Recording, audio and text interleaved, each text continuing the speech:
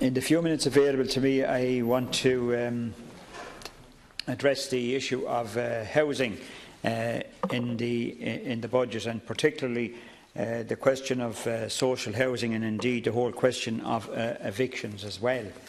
The proposals in respect of the social housing in this budget are grossly inadequate. Housing is a fundamental right of human beings, but shamefully the Taoiseach has actually written to the EU seeking permission to borrow the money required to build social housing. Ireland doesn't even have the sovereignty to house its own people. There are 140,000 families on local authority waiting lists as we speak, and in the first 4 months of this year, an additional 3,527 have been added to that figure. And this probably underestimates the actual situation, because people who are now availing of the housing assistance payments, formerly rent supplement, are now being removed from local authority lists. We need an emergency house building programme of at least 10,000 houses per year to address this whole housing situation. And the 47,000 houses targeted by this government between now and 2021 will fall far short of dealing with the problem. We will end up in 2021, as we are today, in a housing crisis and in a housing emergency. And that brings me to the whole question of a housing emergency and the absolute necessity to declare a housing emergency. Minister Coveney said publicly in July that he believed we had a housing crisis. And indeed, Minister Donoghue signed off on an emergency to ensure that public service pensioners were deprived of their pensions early in the year under the FEMPI legislation. But this government are refusing to declare a housing emergency.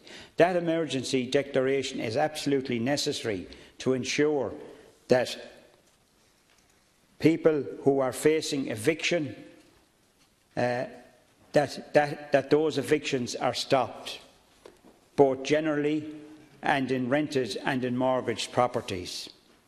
The government, and also in relation to evictions, the government are, through the banks it owns itself, in other words, Allied Irish Bank's permanent TSB, are effectively allowing evictions. And they are also allowing evictions, through other banks, through landlords, including vulture funds. And these evictions are continuing. And as a result, there are many unfortunate families who have been devastated by suicides. So it's vitally important and absolutely essential that a housing emergency is declared to ensure that these evictions are stopped and stopped immediately. And that indeed, CLONLARA, brings me to the shocking and indeed horrific eviction attempted last week in CLONLARA in County Clare.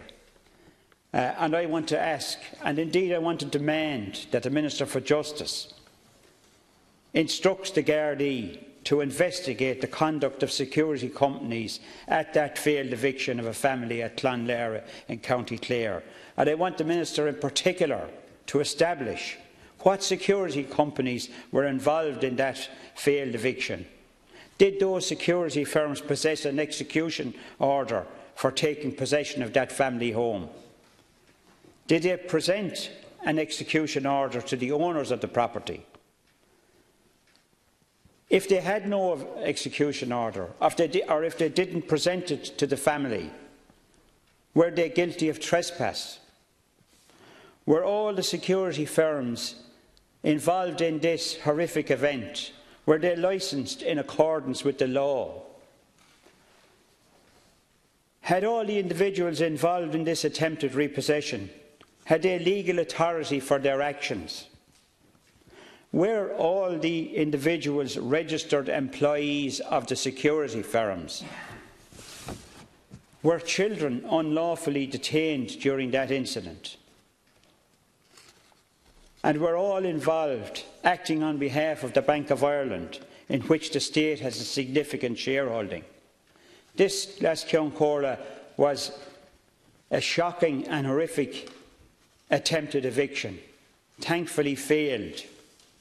And in a year when we celebrate the 100th anniversary of 1916, when we promised to cherish all the children of the nation equally, what would Pearse, what would Connolly, what would the proclamation signatories think of the eviction battering ram of 2016?